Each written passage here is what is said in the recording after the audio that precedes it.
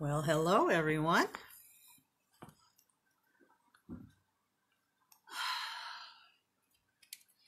Just getting a couple last minute things put together here.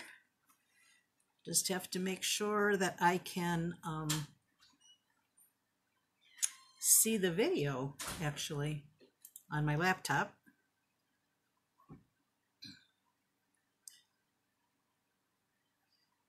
And here we are. Okay. Oh, I can see I'm pixelated already. Hi, Joan.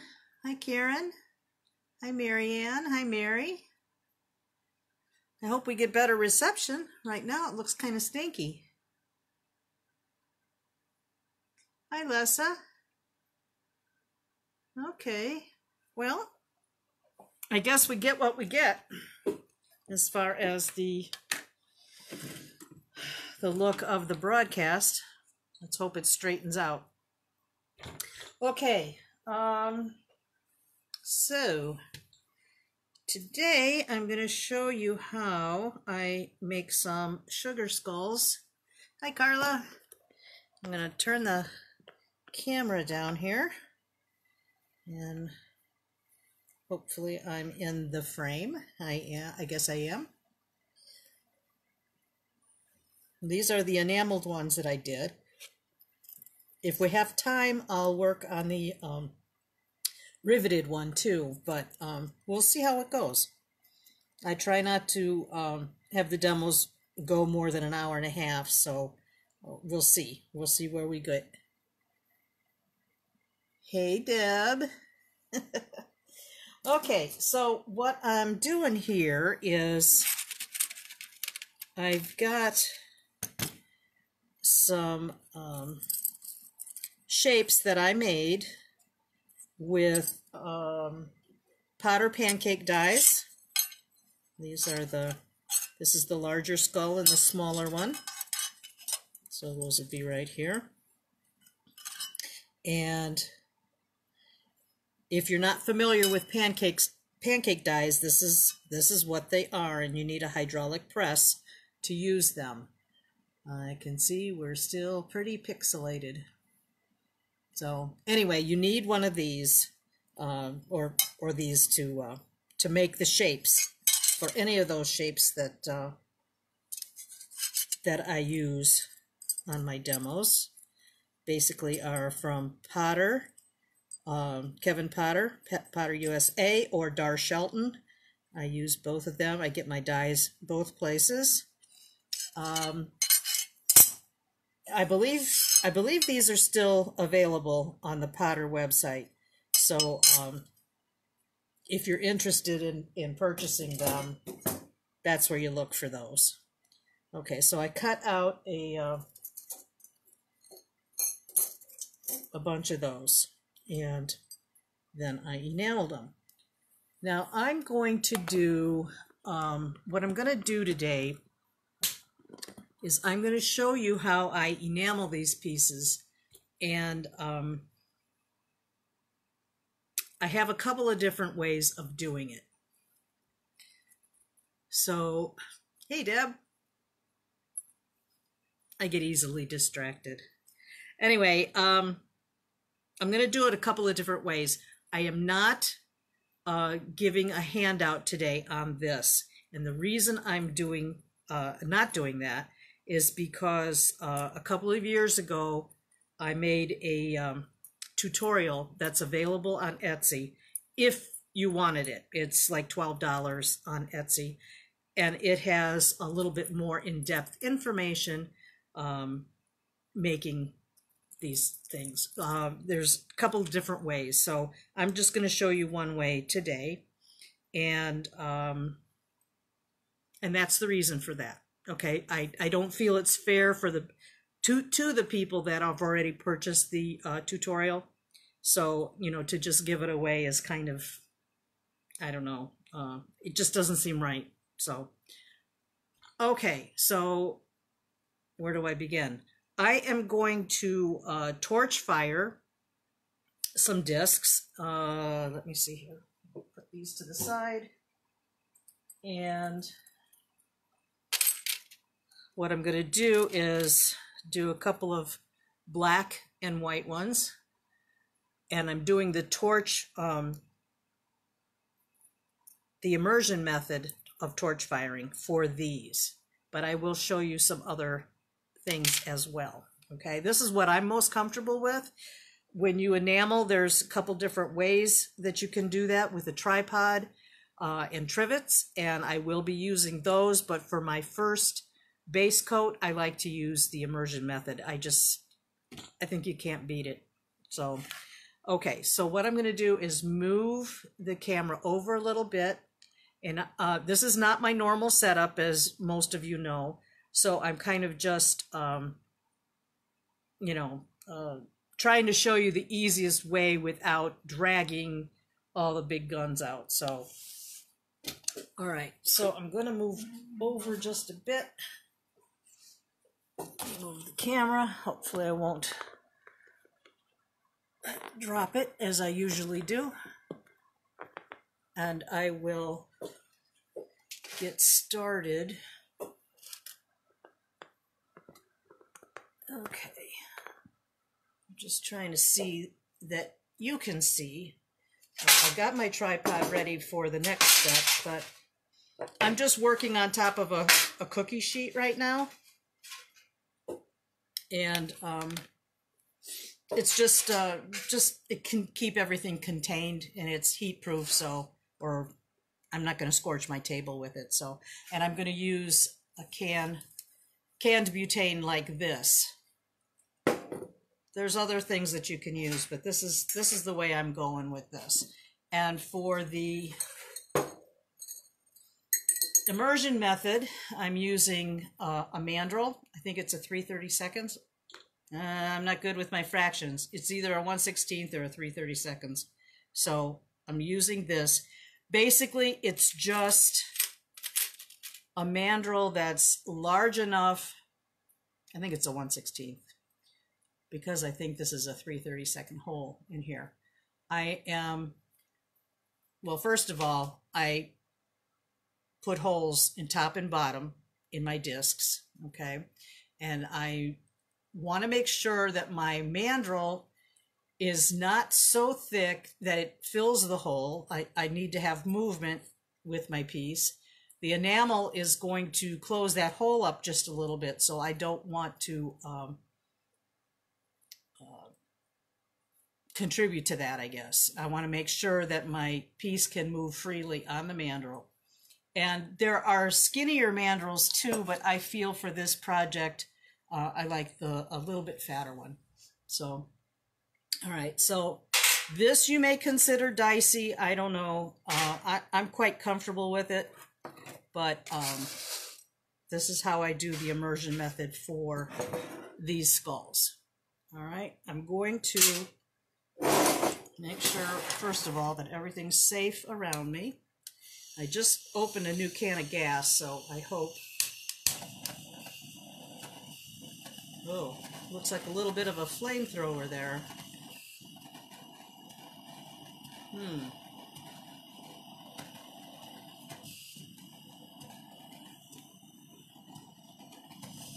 Well, that's pretty weird. I was just using this torch head a little while ago, and it was... This is not what you want to happen when you shut off the gas. Okay. Yeah, there's a problem here, but I'm not sure what it is. We'll go with another can.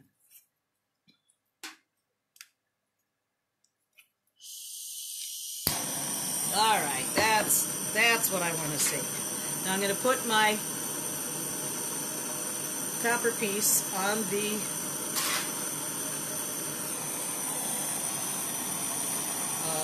mandrel, and I'm going to heat it up.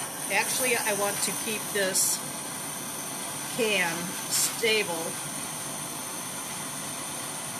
so just keep it on the table here.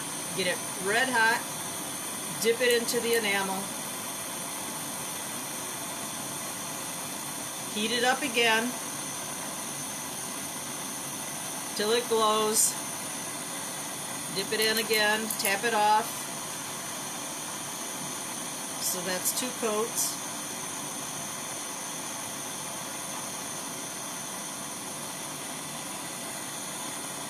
dip it again. For 3 coats right here.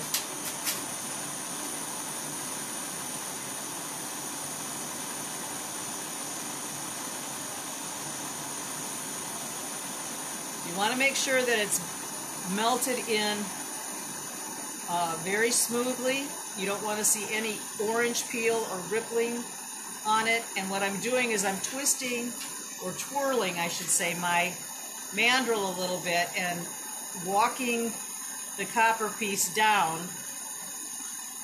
And then I'm going to take my cheap Harbor Freight pliers and knock it down. And just let it come down like that. Let's see here. Okay, so this is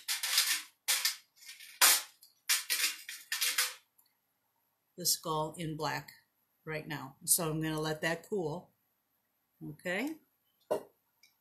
This, you know, it might be considered a little dicey for you, but I don't know. I've had good success with it, and I'm kind of going to stick with it. So you do what you want to do as far as getting your first base coat on your enamel. You could do it with a tripod and do a counter enamel on it, but this is a whole lot quicker. All right, so let me do one in white now.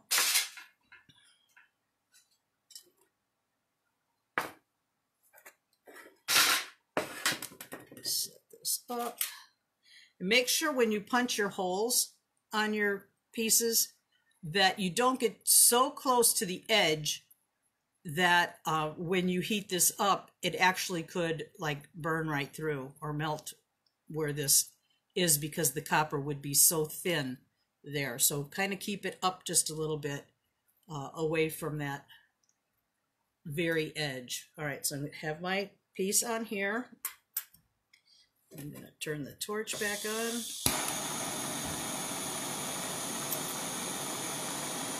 I'm heating from behind the piece, the back of the piece.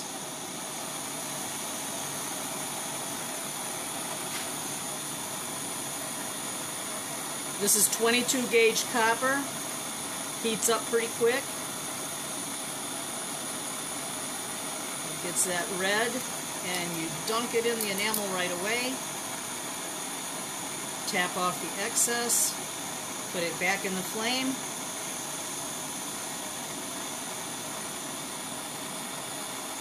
Get it red hot again. Back in the flame. I generally put 3 coats on here. Sometimes the white might need a little bit more. You'll just have to take a look at it.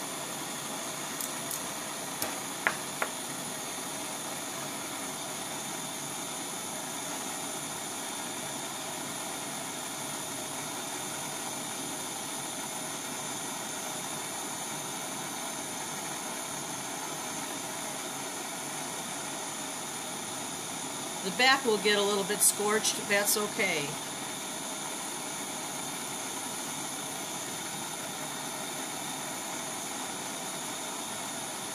Alright, now I'm going to just kind of twirl my mandrel down slowly. What I'm doing is trying to get away from all that enamel that's stuck on the mandrel so that it will release easily. So I'm just getting it away from that glob, keeping it in the heat, and I'm just pointing it towards the hole because I want to keep that hole loose. And then I'm going to get my pliers again and just knock that down. And then I'm going to burn off those enamel spots on the mandrel and quench it so that enamel just cracks right off.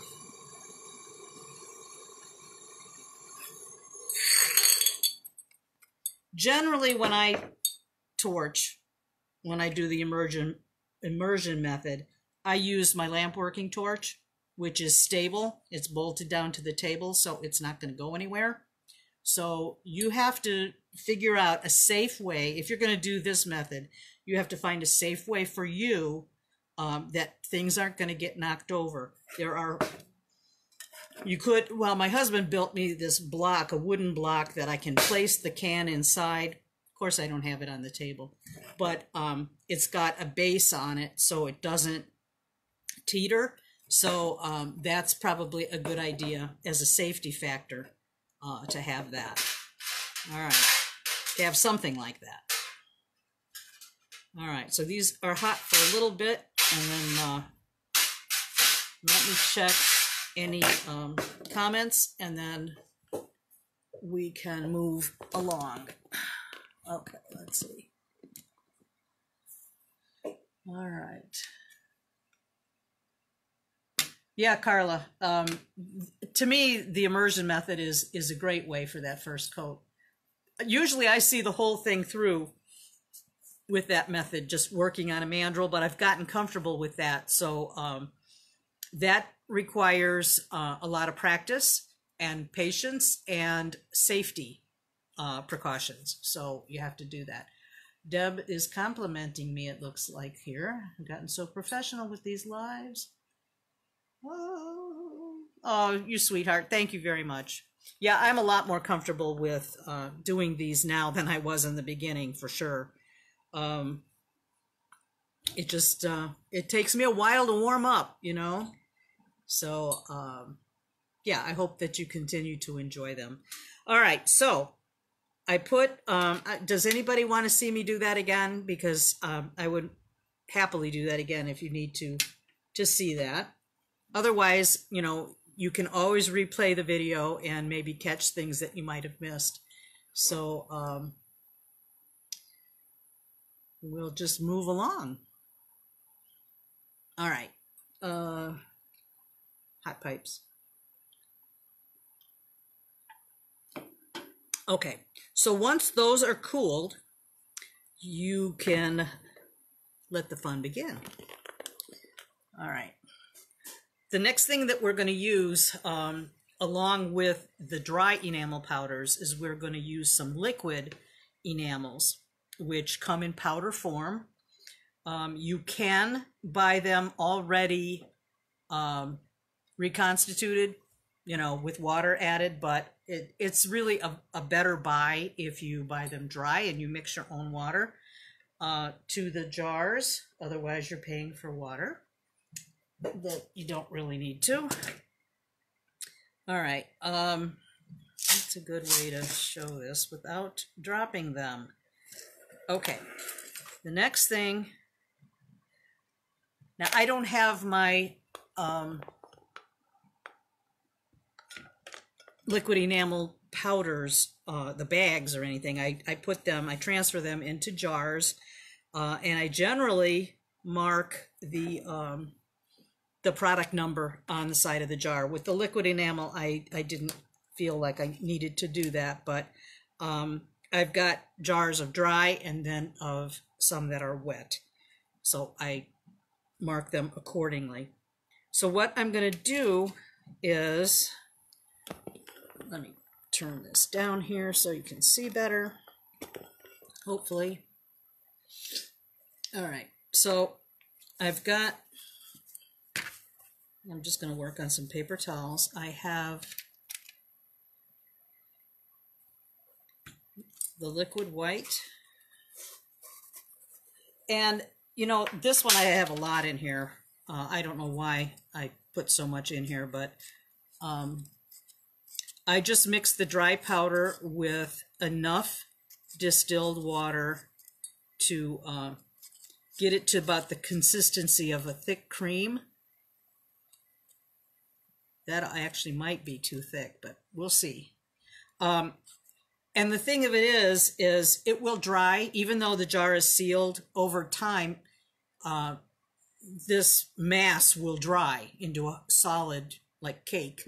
And all you have to do is just add a little bit of water, distilled water, a little bit at a time, and it will come back to this nice creamy consistency. Okay, so we do that. I've got one for white and one for black. It does separate, so you have to mix it frequently when you're using it. You can use a craft stick. I've got a palette knife here, but that really doesn't matter. The black, I don't know, when it separates, the liquid looks kind of gray. It's kind of strange, but once you get it all mixed back together, it's nice, rich black color.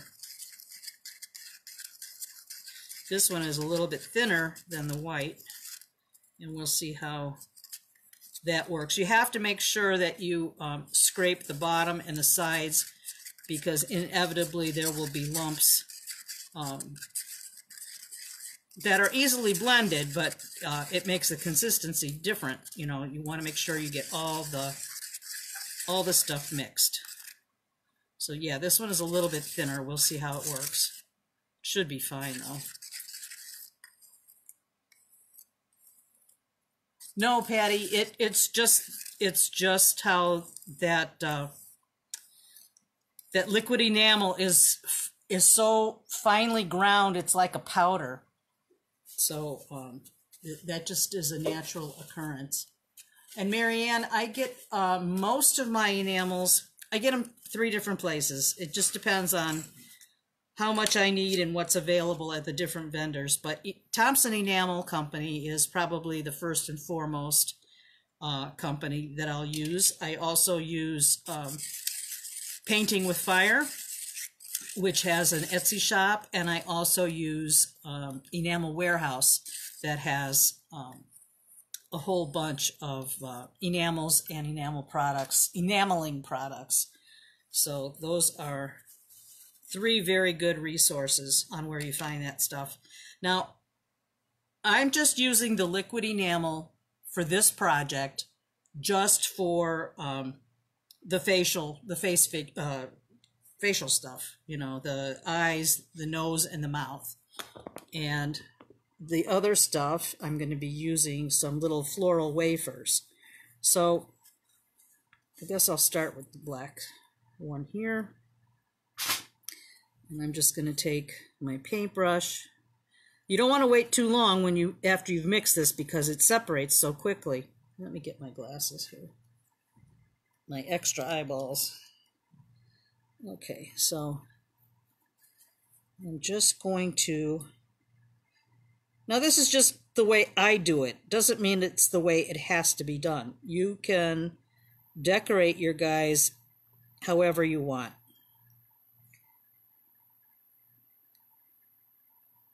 Kind of looks like an alien right now.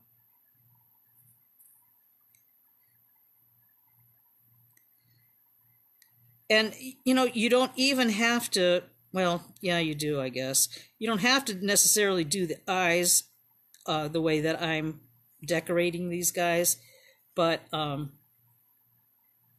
because I'm going to be putting the little Millefiori wafers, the flower wafers on here, so for the eyes.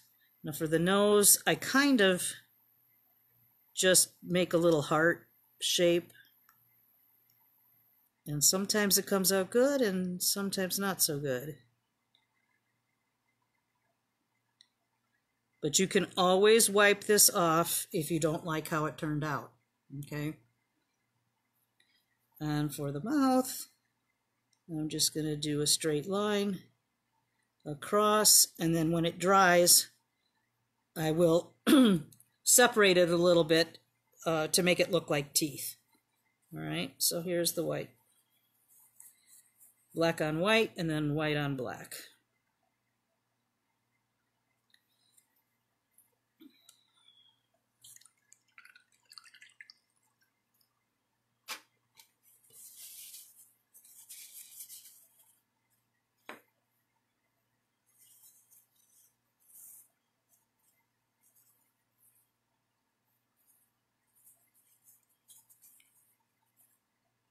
I'm just kind of, I filled up my paintbrush enough so I'm kind of just getting like a big drip.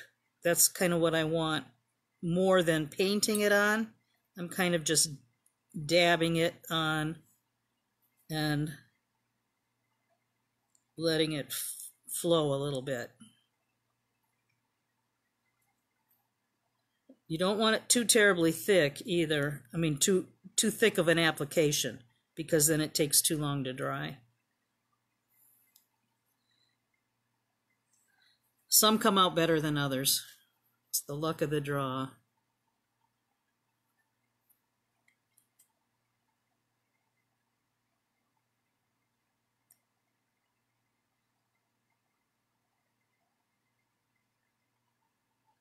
And he's got more of a triangle nose.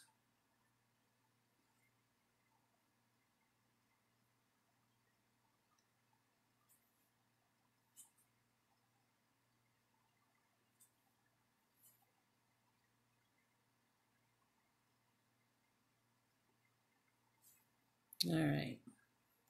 So what I'll do with these guys is I'm going to move them to a hot plate, well, a cup warmer. I'm gonna put them on a cup warmer with this little enamel spatula and let them dry. If you can see that. They don't have to have this, but it speeds the process up a little bit. Okay, so you can see that. Okay, that's what I wanted you to see. All right, now I've got two that are already dry.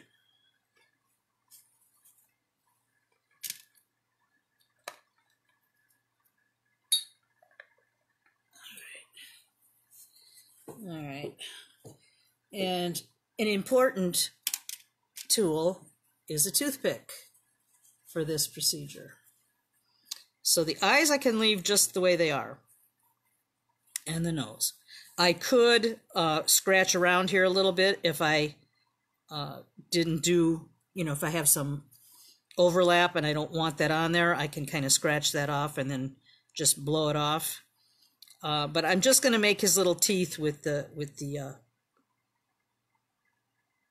toothpick. And I'm just going to blow with my breath on there to get rid of that excess. You could probably use an awl if you didn't want to use a toothpick. But you have to be careful, because you can, this liquid enamel can just kind of chip and pop off where, you weren't wanting that to happen or expecting that to happen. So just take it slow and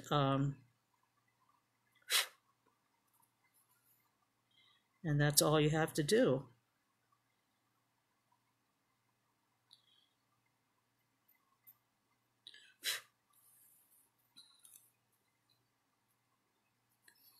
All right, so he's got his little teeth right there. And same thing with this guy.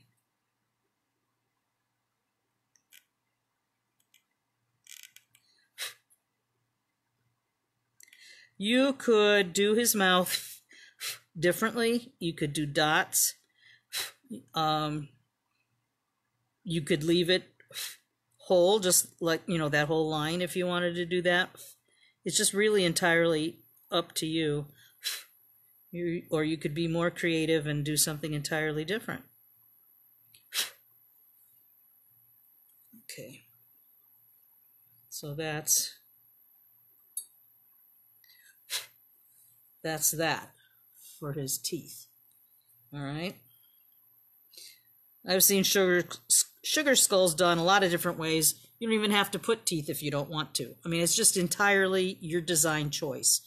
I just kind of like how they look with the little teeth. And sometimes, a lot of times, you don't have really control over how some of this stuff fires, how it melts as it fires.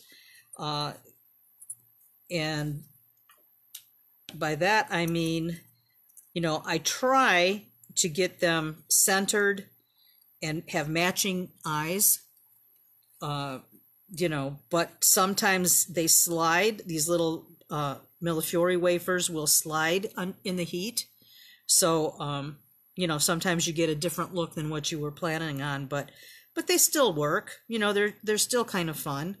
All right, so yeah, and this guy, his nose kind of spread out a little bit, but they're still fun looking. I think they're still kind of fun the way they are.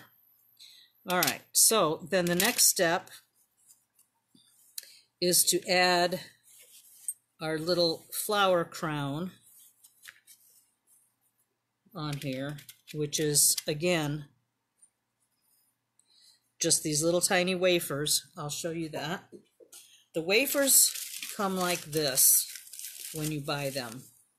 Actually, I think this is 2 packages together that I poured together, because you don't get this many in a package, and they're like, I don't know, 18 bucks or something. So this is a pricey little embellishment, but I think it makes the whole piece, in my opinion. So and there's lots of pieces that are just little chips. They're not sliced properly. There's just little I don't know. You get what you get. It's whatever they give you, and you can get them in a multi-mix like this. If you go to Thompson Enamels, you can get them most places. Well, I'm not sure if Painting with Fire still carries these or not, but I'm sure they could get them if you asked. Enamel Warehouse carries these in the multicolor like this. But if you go through Thompson Enamel, you can get individual packages of colors. You get all blue, all pink, all purple, all yellow. They all cost the same. But if you are looking for, a lot of a particular color, you might want to order, a separate color package too, because I've bought a lot of these packets, these multi-mixes over the years, and some have a lot of one color and very little of another color. There's generally a pretty good mix, but not always. So that's just something to keep in mind. These melt very quickly. This is the attraction with these guys. It's a lot different than using regular Murini when you're doing lamp working. Those are a lot bigger pieces. And for torch firing, they take a lot of heat, a long time to melt in, and a lot of times you can actually burn your enamel piece by the time you've got them all melted in. You can put them in a kiln and get a better result as far as their melting with the larger pieces like that. Yeah, Patty's saying it's pricey because cutting that thin, there's probably a lot of waste. That's probably absolutely true. Those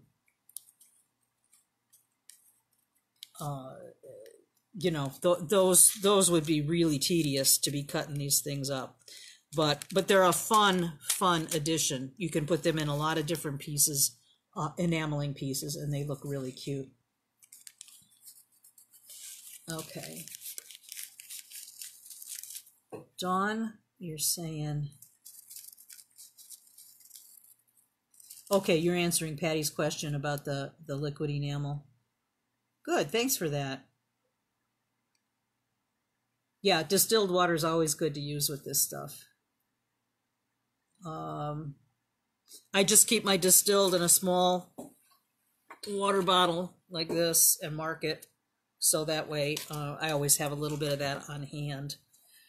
Okay, so these are called Vitrico.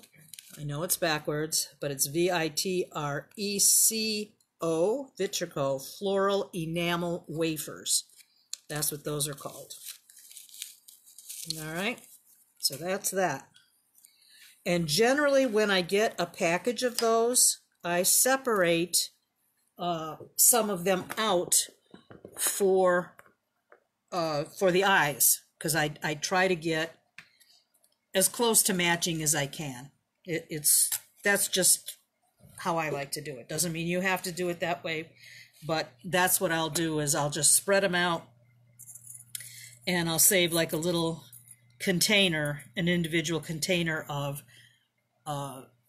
closely sized shapes, you know, and colors. So I have eyes handy right there. Okay. Okay. All right. So the next thing is putting on the little wafers, and that I'll move these guys over here because these are the ones that were dried. So you could get some tweezers, some little tweezers to pick up your pieces. And I am going to use some clear fire as my glue to kind of wet them down to make them stay.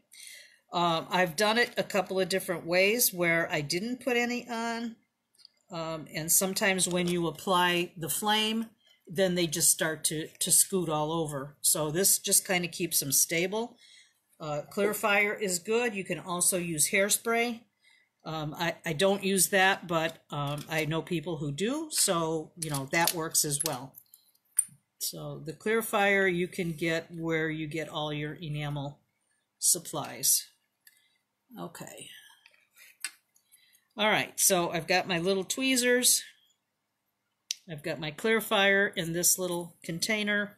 I've got, and see, I don't know if you can tell so well from the camera, from the angle, but some pieces are long, some pieces are just the slightest little chips.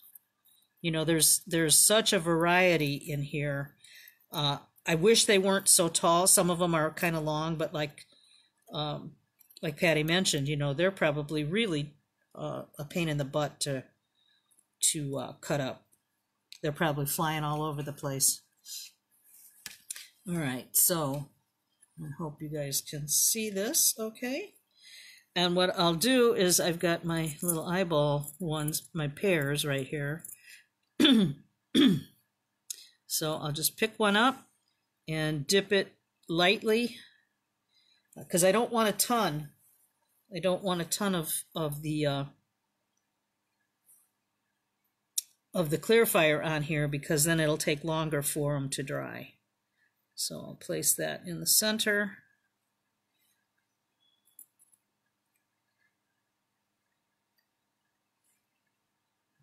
Especially putting that over the liquid enamel, I don't want to have too much on there. Okay, so once the eyes are on, then I can start decorating the crown. I call it a crown. Maybe it's their hair. I don't know what to refer to it as, but I kind of think of it as a floral crown. And you see that one I didn't wipe off. That's a lot of clear fire on there. I'll just soak up a little bit of that. You don't want to get them directly into the hole. You want to be clear of that a little bit, because they're going to spread out as they fire in.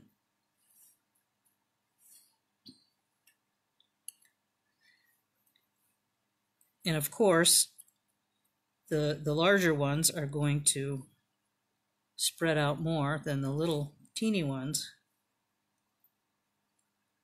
But I try to put a little bit of different colors around, and not necessarily the real long pieces that are in there, because they're going to take longer to melt in. But even these little itty bitty pieces work fine in this crown area.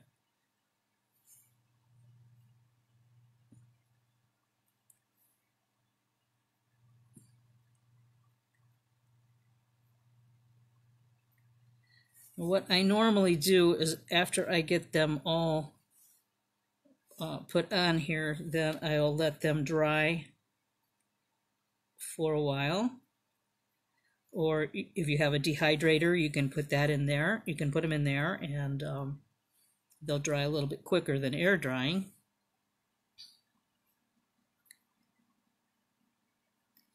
And then as soon as you know that they're dry, then you can go ahead and fire them.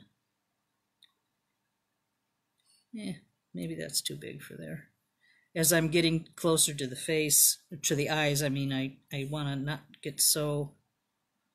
I don't want them to spread out too far, because then they can spread into the eyes. Maybe that doesn't matter. I don't know. It's just how I think about it. All right. So I'm going to consider that good.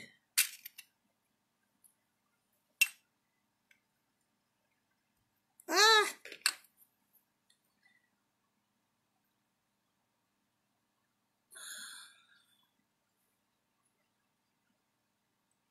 All right. I'm going to put that on the hot plate. Well, it's not a hot plate, on the cup warmer. And then I'll do one other one.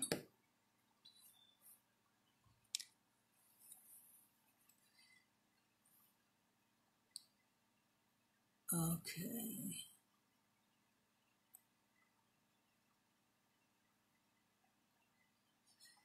Yep. Thompson, believe it or not, their pricing isn't bad. And they have a lot of stuff. They have a lot of materials. Oh, I want to do his eyes first.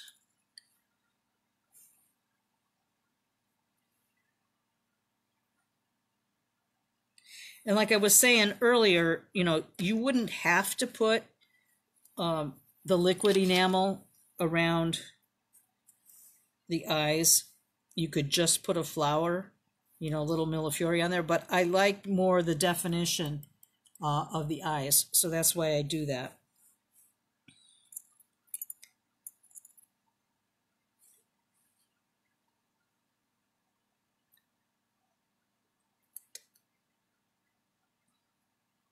That was a little bit too wet.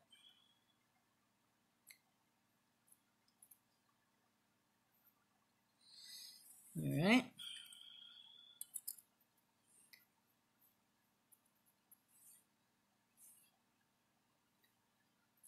Just enough moisture to make it stick is all you want on there. So it seems like, dabbing it on the paper towel is counterproductive, but it really isn't. It's pretty necessary, because more is on the bottom of that than you realize when you dip it in there.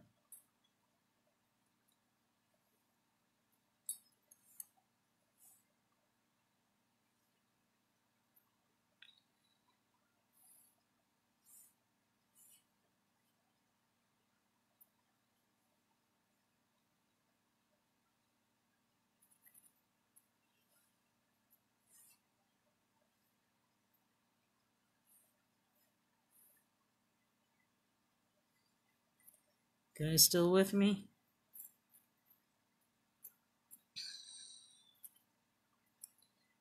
All right. Forgot to dab that one.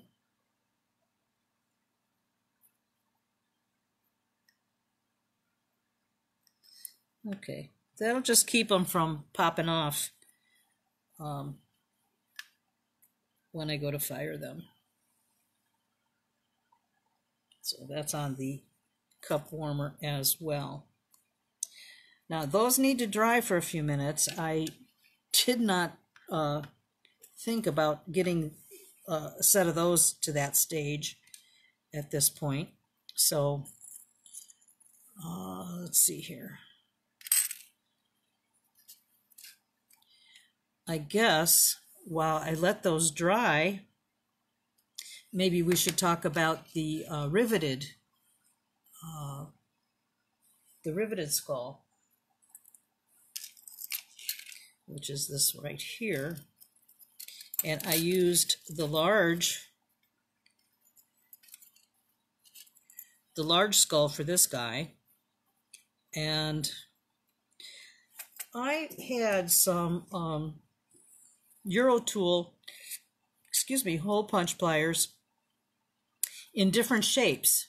And this one is a square. This one is a square shape, which I punched. I don't know if you can tell on this or not, but I punched with the square shape to try to make it look more like teeth than the round. But you know, you don't have to have those, but since I had them, I kind of like that idea to make them look more like teeth on there. So I did that.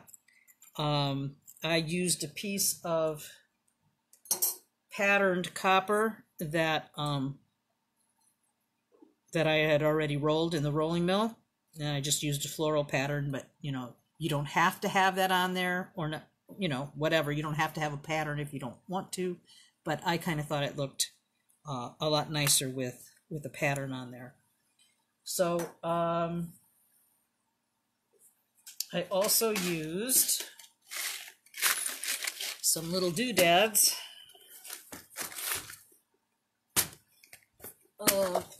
I really like these little floral discs that I don't know where I got them, but I'm thinking Art Beads or Beadaholic or someplace like that that I got them. These are made by Vintage. They're just like a little pinwheel. I think that's what they're called. But you could use any, like a daisy spacer if you wanted. You could use those too.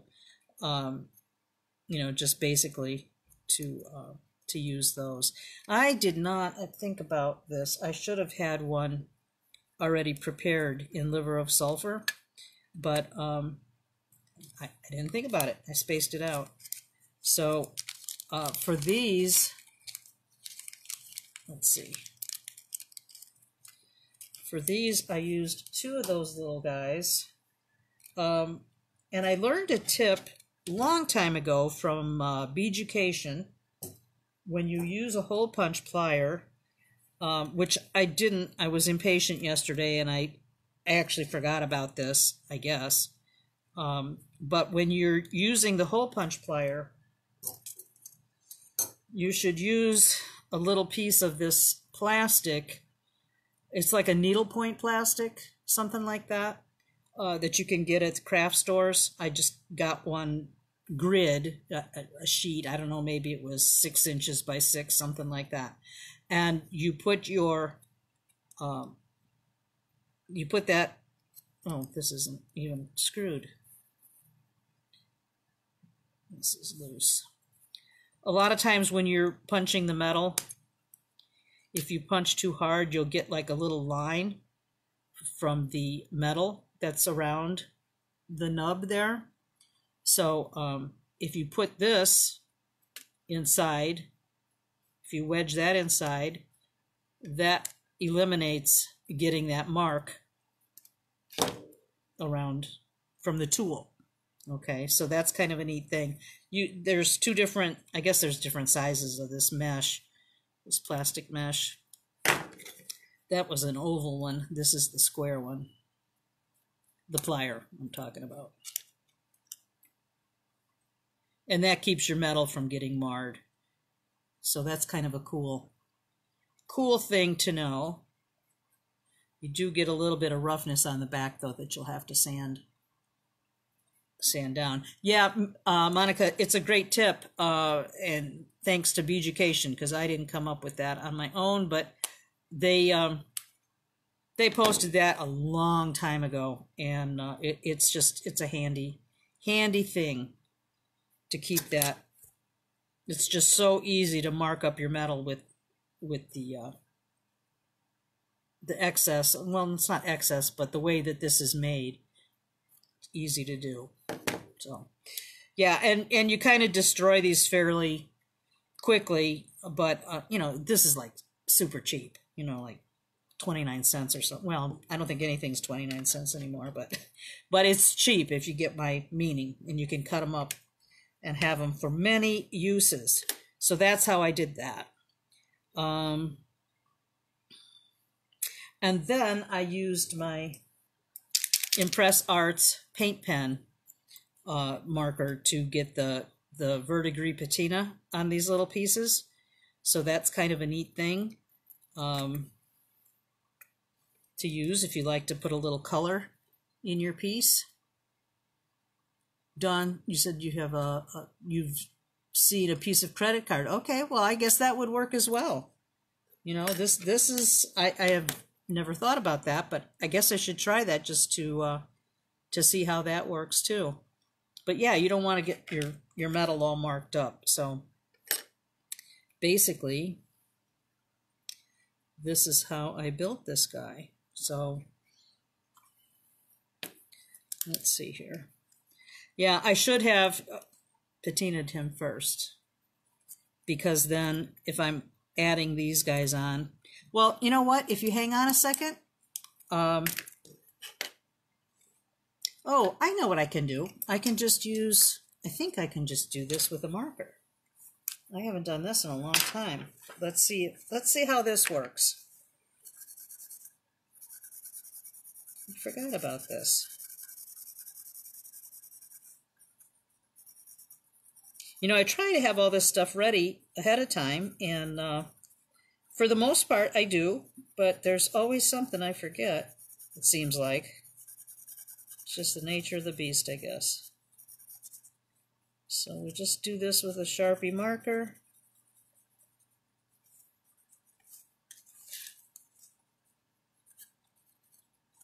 Just to get some color in the recesses of the design.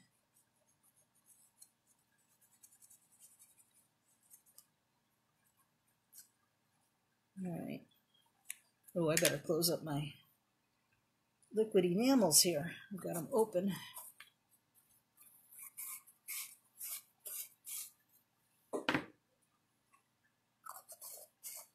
Close those jars.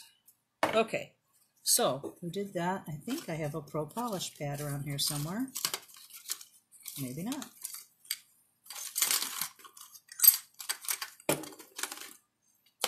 Well, 2 for 0. 0 for 2? I think it's 0 for 2. Sorry. I'm just throwing everything around here. Oh well, I guess I'll just use this guy, see if that'll work.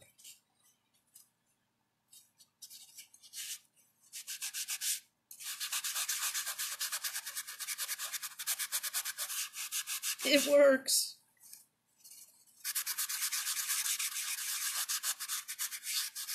See, when you're forced to think of something else,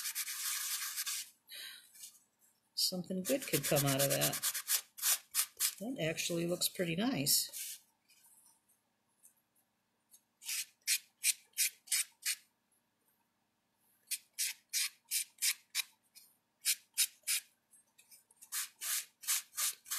Okay, yeah, that actually looks good.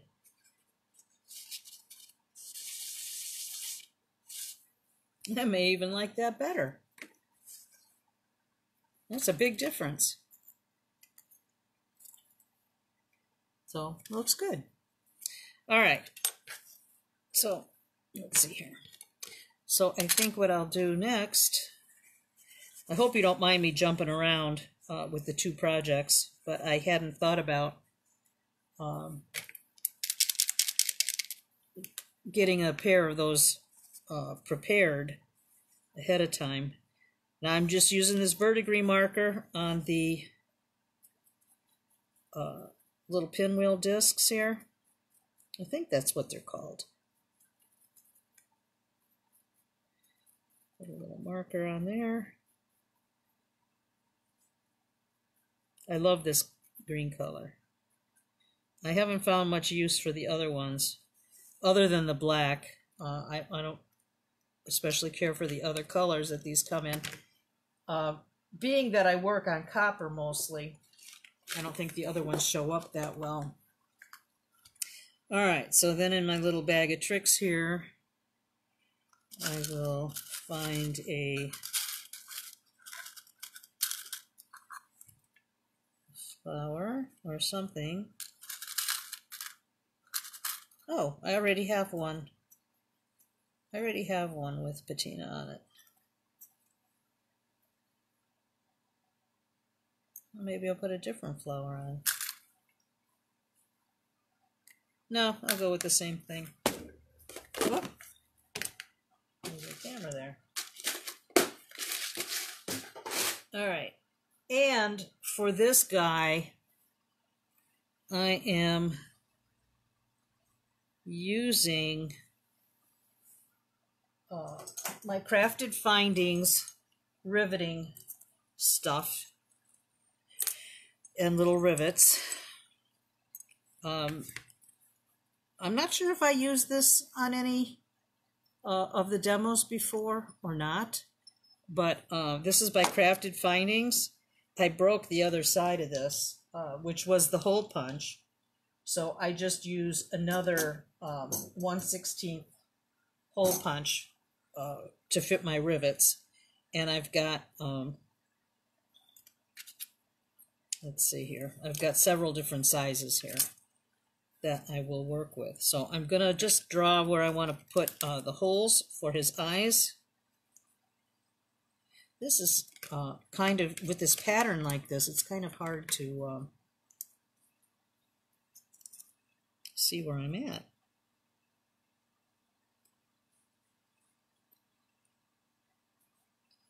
But I'm going to go here and here for his eyes, and then here for the hanging hole, and then here for a little dangle, and then the nose is going to be harder to see. For the nose, I didn't get anything for the nose. For the nose, let's see here. Can you guys see okay? Oh, I see we're pixelated again. Damn. Ugh. Nobody else is here and on the computers or anything, so I don't know why that happens. It's a never-ending thing, I guess.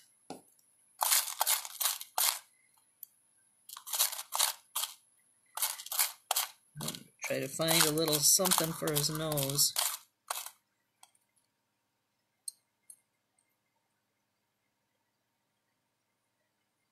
I don't know if I like that or not.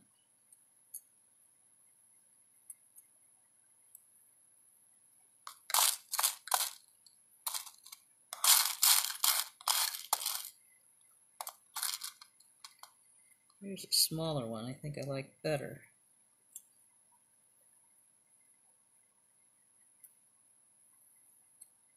Yeah, I think I'll go with that. The smaller one. Alright. If I don't drop it. Alright, so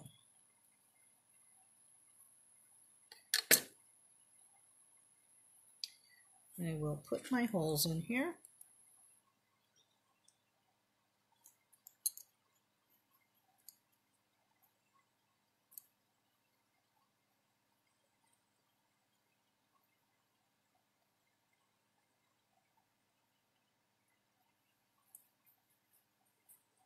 This is the 1/16 end.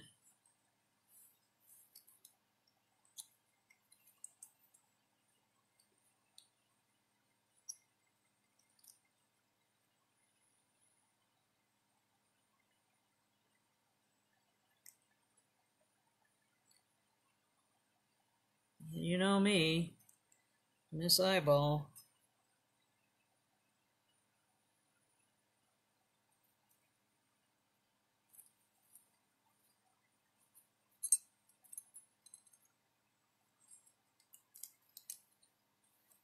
Alright, got my two eye holes. Now my nose hole. The blowhole. This one is farther away, so I will use, hopefully this isn't a mistake. I'll use this punch plier on here. Okay. Now, I'll put his mouth in after I get his eyeballs in here. All right, so I'm going to use a 1/8 inch rivet. And you know what? Now that I'm thinking about it, the holes in these are just a tad small. So you will need to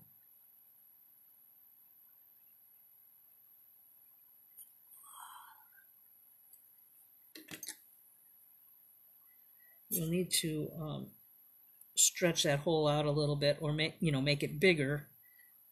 I just used an awl to do that, so that it goes through. So the rivet goes through the little eyelet, or the pinwheel. Just a tad more. Okay.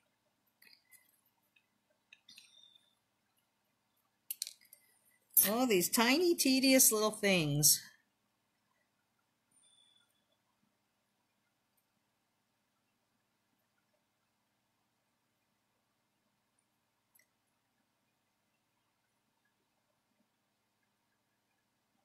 Okay.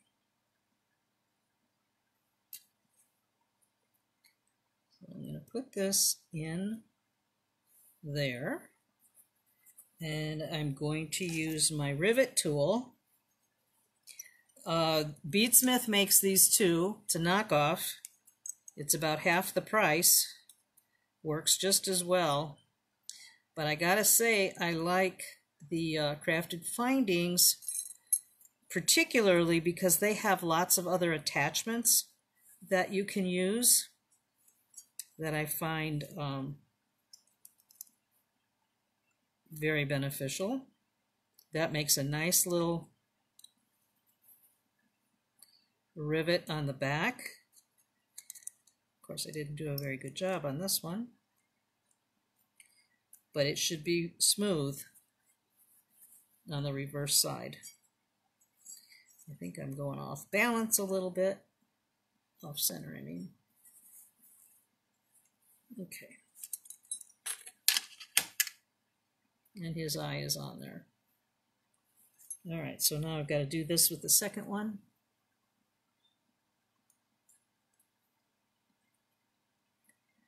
Just enlarge this a bit.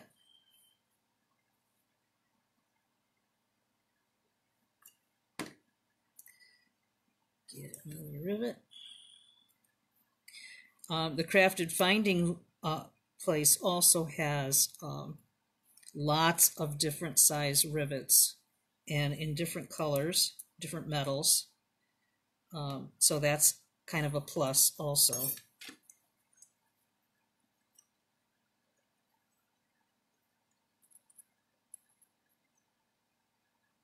You want to choose the rivet that is the best size, best length for whatever metal you're putting through it. You know, whatever layers. If you're adding a lot of layers, you need longer rivets. So that's on there. Now let's find a rivet for his nose. This is an awfully small flower bead cap. I don't know how well this is going to work, but I don't know if the hole is big enough or not.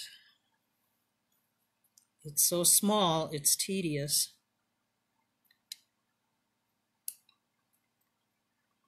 It just doesn't look like it's the right size.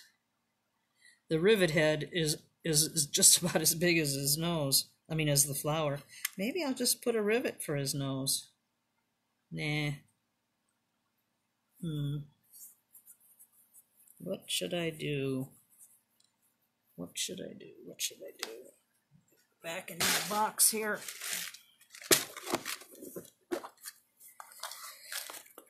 see if there's something else a little more suitable.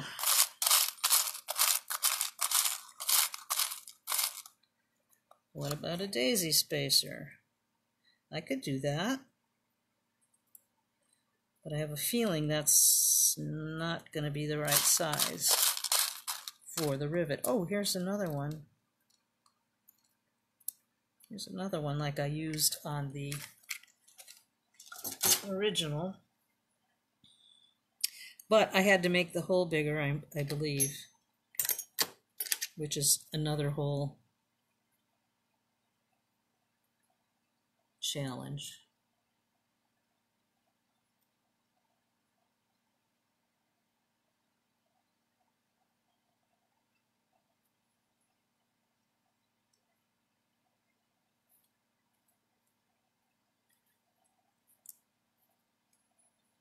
That's pretty darn small.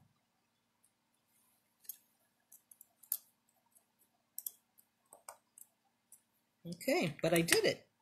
What do you know? All right, so I'll put that rivet through that tiny little flower, through here. Oh, you know what? That was...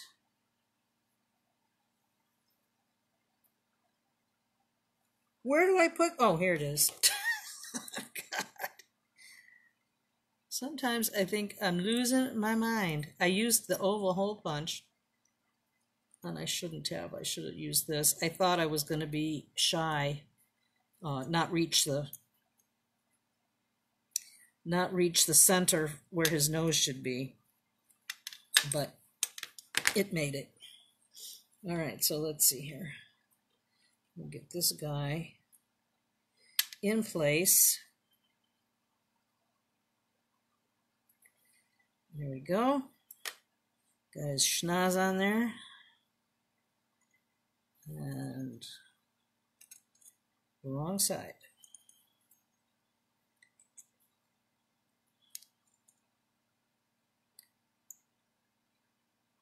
This tool makes short work of a lot of riveting. But the tool itself is close to $100. The original Crafted Findings one. And like I said, the knockoff one is more around 50-ish. And it works fine as far as a rivet tool, so to say. But it's kind of nice to be able to buy the add-on pieces too. So, okay, so what I'm going to do here is I'm going to make my hanging hole at the top, and I'm going to use the larger size, the 3/32 size of the 2-hole punch, because I'm going to put an eyelet in the top to finish it off a little nicer. And then I can just put a regular 1/16 hole down here for a hanger.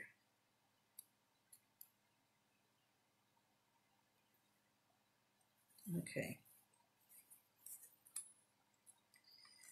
All right. So, oh, that was kind of off center. But I also need, well, I'm going to put my eyelet in here. I have a 3/32 eyelet that I'm going to put in my hanging hole. These little containers are wonderful for your eyelets, but you need to mark them all as to what they are, because they're all in little fractions, and it can get easy to mix them up. And also, when you want to reorder, you know the proper length.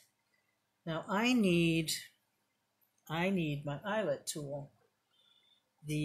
Oh, hang on.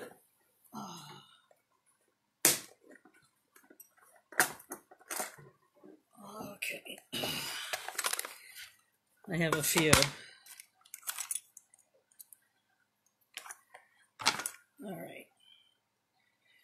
If you should order from Crafted Findings, make sure you order the long reach tool, because they have, this is the original one, this is the regular one, and then they came out with the longer reach, which, you know, is cut in more, so you can get more metal in there. You can get into the center of a piece better.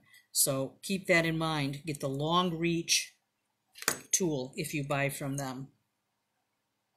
All right, and see, then there's an eyelet gizmo that is available too, that you can put your eyelet in the piece, and then you have your eyelet tool.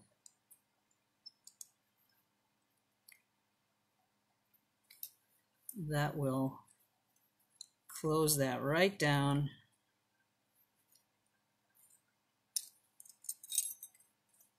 And adds a nice finish on that. Now I want to put a rivet here for his little, or her little flower.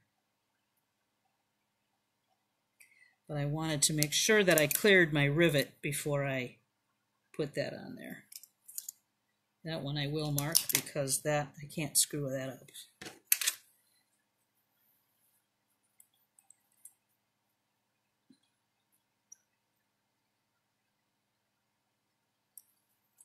Okay. All right, and I'm going to use another 1/8 rivet, 1/8 inch rivet for this.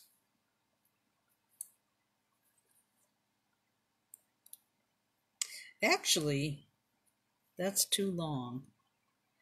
I think I'll go with a 3/32 on this one, because the longer the back part of that rivet is, it's not going to lay down properly. Sometimes they fold over a little bit when they're too long. You just want to have enough metal on the back side for that tool to catch it. You see like that? I don't know if you can see. I hope so.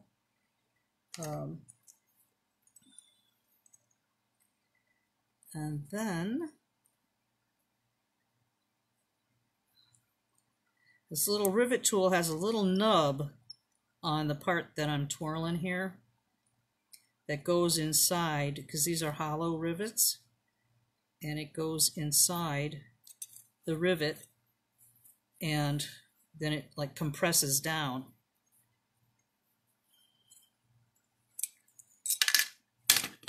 All right, so now he just needs a mouth. And I'm going to use my square thingy for that.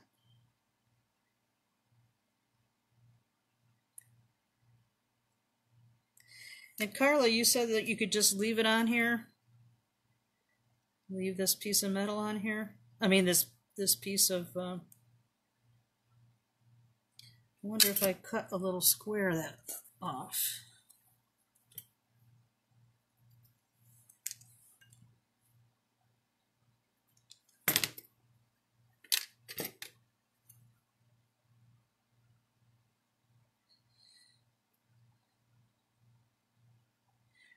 Mary, that's not a dumb question. I do label my tools so that I know what I have in here. Especially with this riveting tool, it's too easy to get confused with the different sizes. Well, that's not working out to me. Let's see here. Let's see. Well, that is.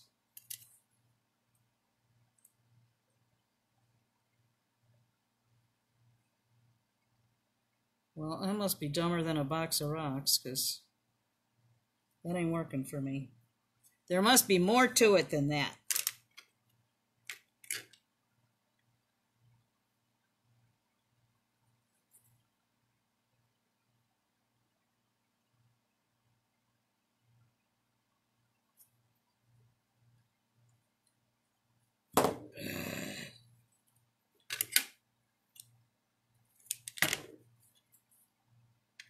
This one isn't a long reach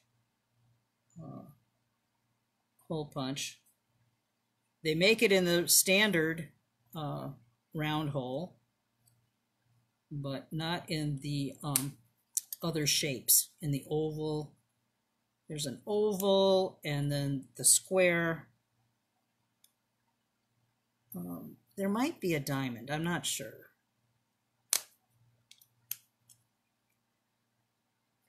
I'm not doing too well on here. I'm going to just take my chances.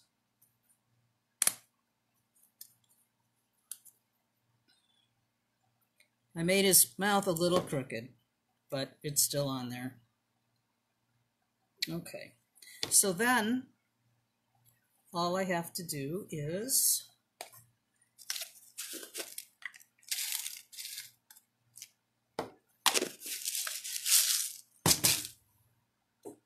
and Deb Henry, you're gonna laugh probably, but I make, when I don't know what else to do in my spare time, sometimes I'll make little looped pins with check beads, and that way I have them ready for whenever I want them. So I'm gonna put these on there. I do these at craft shows too when I'm sitting there with nothing to do. I just make a bunch of these little things up, and then they're good to go whenever I need them. There's head pins. We're almost ready to do that other thing, the enamels, the other thing.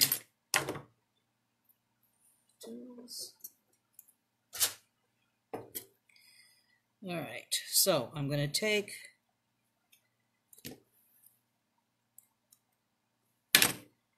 I knew you'd get a kick out of that, Deb.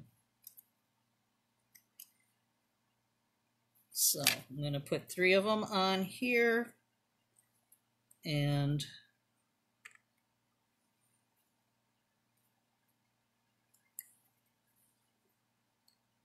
one through the bottom, and then attach that to that, and then open this. I've mentioned before that I buy copper chain, like oval, large oval links, and I use them as like the hanging jump ring on things. So there you go. You have this guy is all done. And it didn't take very long at all to do this. So that I do like using that Sharpie marker for the patina versus liver of sulfur. It's a whole lot bolder that you can see the image on there. So that's kind of fun. These little beads, you could use any beads, but these that I use are 6 millimeter, 6.0, I'm sorry, they're 6.0 seed beads. And they are the check, some of them are check 3-cut beads, I think they're called, but they're 6 millimeter. So they're very, very versatile. And yeah, I use this little set of 3 dangles on a lot of my bracelets. I just really like the way they look, the way they accent a piece. Now there are little sharp pieces on the back from that square hole punch, but I can sand those off later on. Okay, so we're ready now to fire those enamel skulls. Where's my lid? Here's my lid. Otherwise, they'll probably all go flying. All right. So, we need to move the camera over again. Pieces, if they're not dry by now, they're dry. Don't worry. All right. So now I'm going to use the trivet. I'll use the trivet for one, and I'll do the other one with the mandrel. All right, so we get this stuff out of the way.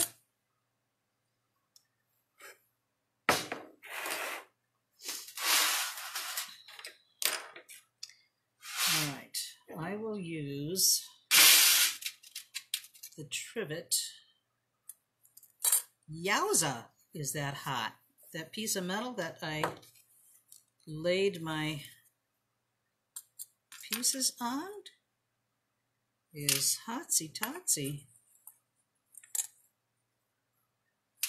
Those are ones that I showed you before that I need to decorate yet.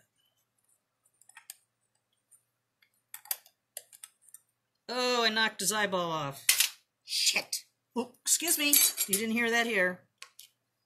Sorry. Ugh. Well, we're going to do the best we can here. We will do it. All right. So I have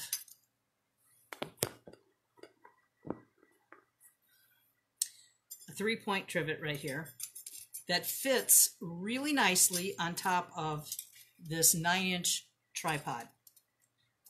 Tripods come in 6 inches or 9 inches. If you don't have one and you're going to get one, get a 9-inch because you'll have more access to get your flame underneath. Okay, just a little tip. These trivets, these 3-point trivets, I got from Pearly Carpole on Etsy. She has a lot of enameling products. She's from Israel, so it takes a little bit longer to get your stuff, but she's got a lot of really neat things available. They come in 3-point or 4-point on here, and I'll explain that in a minute. So now we just have to get this guy up here without knocking any more of him off. And I have to balance him in between the 3 points of this trivet and keep it steady. I'm going to need to stand up on this one. If you have gotten any schmutz on your piece, you know, like little flecks of the different liquid enamel, you could take a dry paintbrush, a very fine dry paintbrush, and kind of dab that off if you need to. Okay. Let me get this other guy off of the trivet. I mean, off of the heat thing. All right. Oh, and I dropped. Man, am I a butterfingers. Honestly. Okay. Well, you know what? Stuff happens. It happens, and you just have to deal with it the best you can. We'll put him back together. It's like Humpty Dumpty.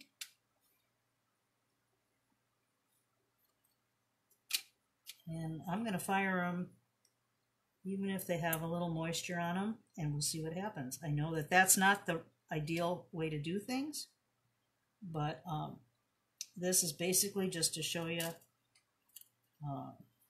the process.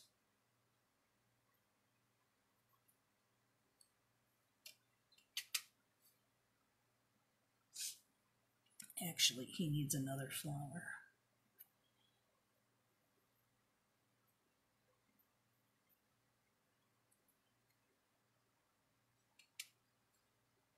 Right there.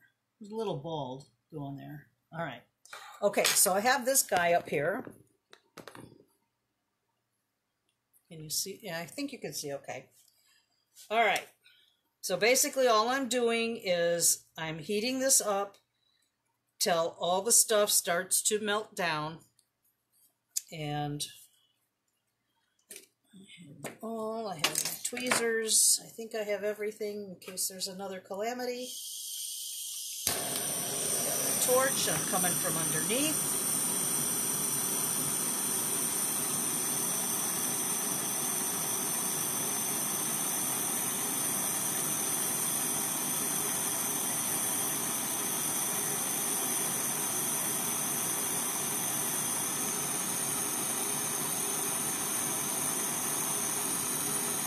I hope you guys can see that the view is good enough.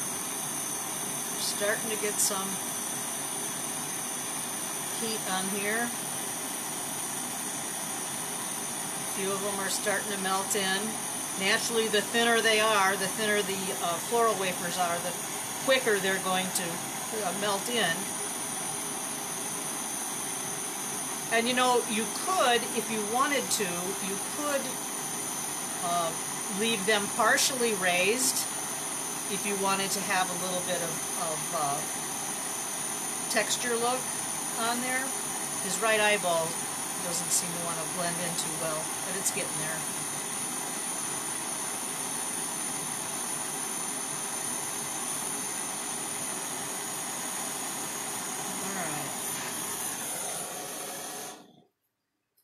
Okay, so now remember, everything's hot, really hot. So what I'm going to do here is just knock that off the trivet and let it cool off. Now this trivet's really hot. The thing with using a trivet is you have contact spots where your enamel piece is going to lay.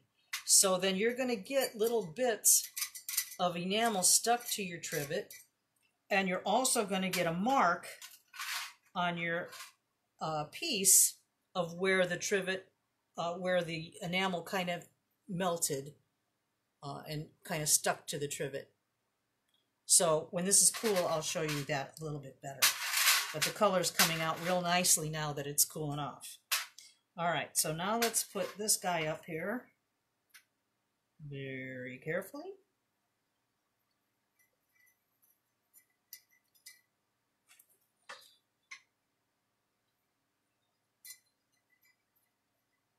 Okay, and we'll get this guy going.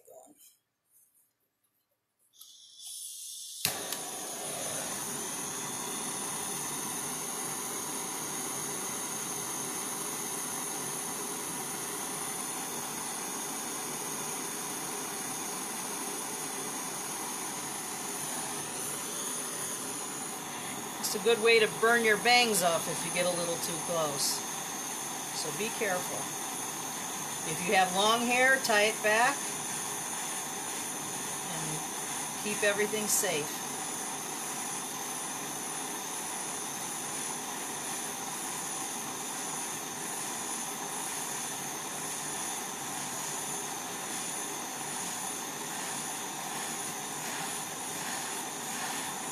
I'm melting!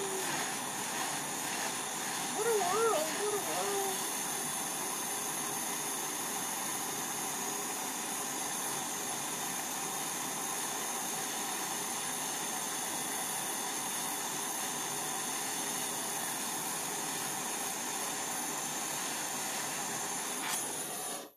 Okay. The color will come out as it cools. Okay. To cool it off a little faster, you can put it on a piece of steel. It won't hurt anything. It just cools it off faster. All right.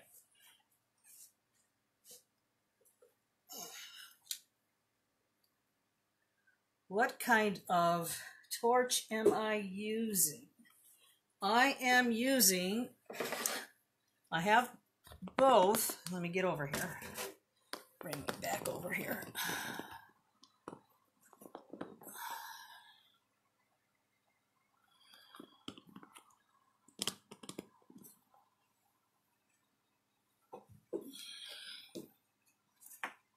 See that we were temporarily interrupted.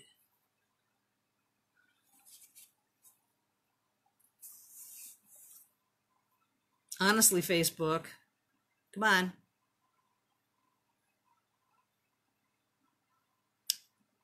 Are we back yet?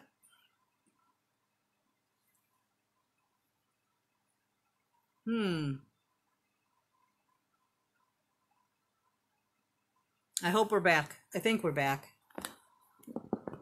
Okay. Sorry. I have no control over that. I don't know why that happens with Facebook, but it does.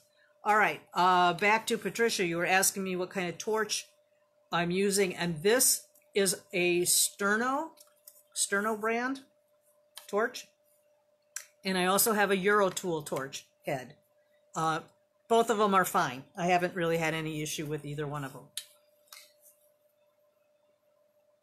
The canister, the butane fuel,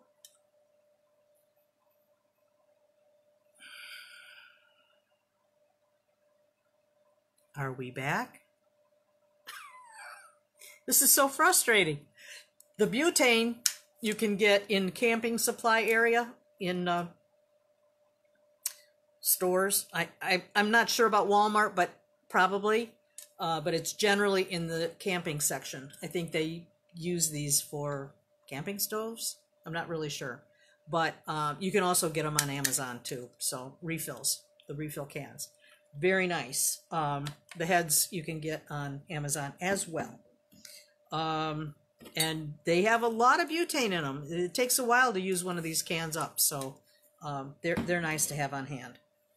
Okay, so now my pieces are cool. And I was talking about, I was going to do one of them on a mandrel. Oh, well. Basically, I'll just tell you about that then. Basically, it's a much dicier operation, but just say pretend that all the little pieces are still on here and not fired. And basically, I will hold my mandrel like this to keep everything level. And then I have my flame come up from underneath and melt them all in. The thing I like about doing it this way, even though it is a little more hazardous if you're not very careful, if you don't have a steady hand, I would say forget it. You know, don't even try it. But if your hand is pretty steady, you could try this. It's a balancing act.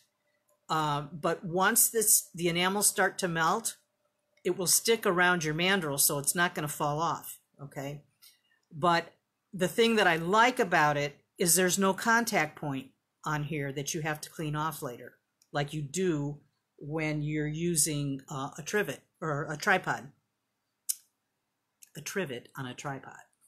Okay. So that being said, these, I don't know if you can see, but there are little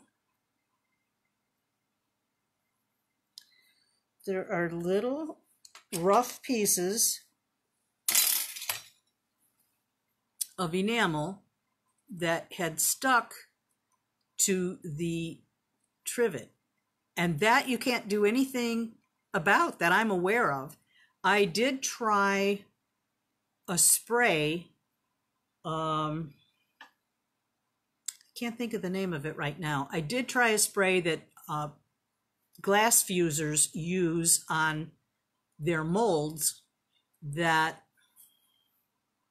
somebody, I think Laura Bracken mentioned it, that you spray this white, it's a white spray, it's very expensive. And you spray it on your trivets, and it's supposed to give a non-stick finish, but I've had limited success with that. So you have to deal with these little sharp pieces when you do it on a trivet. So me being me and not liking to mess around a whole lot, I will knock it off with one of these little wheels, one of these little pumice wheels. It's like a little rubbery thing that's got some pumice in it, and I will just go lightly on here. I will wear a face mask and a face shield because these little pieces will inevitably fly in your face. So you can just clean them off, or you can go to the sink and underwater you can use an alumdun stone. Say that 5 times fast. I can't even say it 1 time fast, or normal. So you can use that under there. It's like a stone that's made for, you know, getting these bits off the glass like that, but you use it under running water, so you can get that off of there. So, but you know, they're kind of cute and they're fun. Can you polish after filing? You know, you're gonna take some of the finish off of the glass, I think. You know, you have to give it a very light touch when you use that. Just don't get too aggressive or you're going to get down to the copper. So you don't want to do that. But this is on the back anyway. It's not like you're doing it on the front and it's going to ruin anything. If it takes a little of the finish off of the back, that's not really a big, huge deal. So, but they're awful cute. I think they're cute anyway. You've heard, Gina says, I've heard a tip about rubbing chalk on the trivets to prevent trivet marks. You know what? I will try that, Gina, because I was cleaning out some of my grandson's stuff the other day in a closet, and I found a box of white chalk. So I'm thinking that's a very good idea to try. And I think, let's see. You know, Sonny, I don't know. You probably could use the scratch eraser on from the Jewel tool. Yeah, you probably can. But you, like I said, you have to be having a light touch. I think if you get too aggressive, you're going to go down to the copper, and you don't want to do that. So, but anyway, I mean, this is what we had today. If there's any other questions, you know, I didn't take it to finish it all the way, but let's see here. But I would do the same thing like I did on these guys.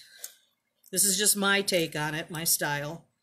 But you can do whatever you want. You could not put a hole there and not have anything hanging if you didn't want to.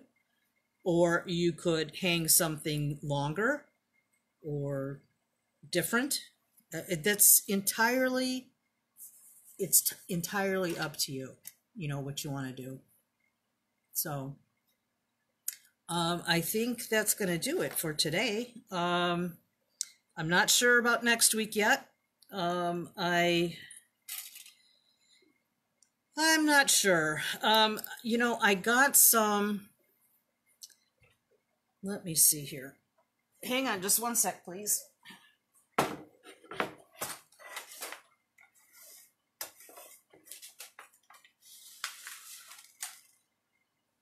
All right, I'm back.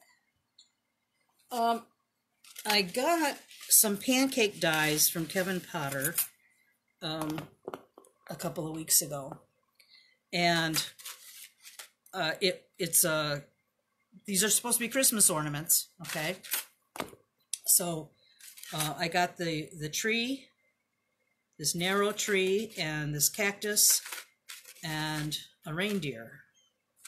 So I ran it through the rolling mill yesterday with one of Gwen Youngblood's Christmas patterns for the rolling mill.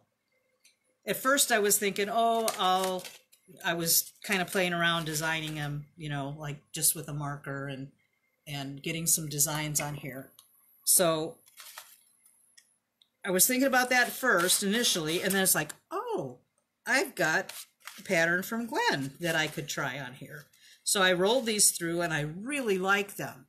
So I'm thinking maybe of doing a riveting thing on these, you know, do some kind of riveted design on these guys. And they're meant for Christmas ornaments because they're kind of large for wearing, unless you're into that kind of thing. I don't know. So yeah, that's a possibility for next week. But if it's not this, it'll be something else, of course. And for the Kumihimo demo, I still have one kit that's not been received yet, but as soon as that person gets that, then we can set a date for that demo and do that. It won't be long though. If it's not going to be next week, but it'll probably be the week after for that, so you guys can get your stuff made before the holidays. I do still have more kits available if anybody's interested.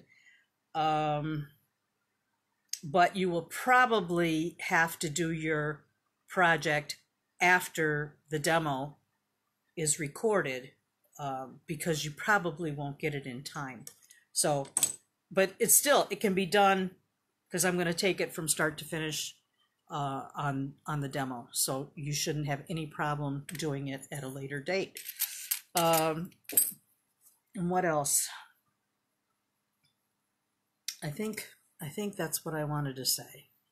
But yeah, that's coming. So, I'm going to have homework for you people that got the kits. I'm going to do a little demo like this as a homework before we do the class, because you have to prepare your strings and your beads.